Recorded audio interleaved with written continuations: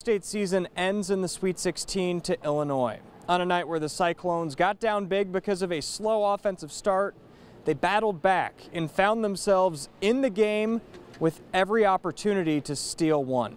Iowa State got it within 5 several times in the second half. They even cut it to 2 twice, but they just couldn't get over the hump.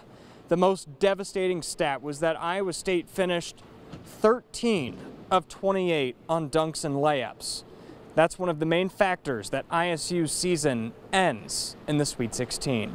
Trying to battle back, there's a mental effect that wears on you through that. So just felt like we came out tight, not as aggressive, and their size and length bothered us. We was right there, and we just missed some opportunities, and you know what happens sometimes. I guess we'll just have to live with it, but definitely, frustrating looking back at it. A lot of us did have some opportunities, and we just couldn't get over the hump.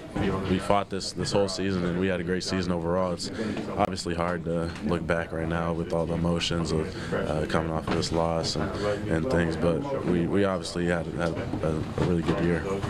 Iowa State finishes the season with 29 wins, the second most in program history. Even though the Cyclones fall short of that first Elite Eight since 2000, with what they have returning and coming in, there's no reason they can't be back next year. From Boston, Jake Brend, Local 5 Sports.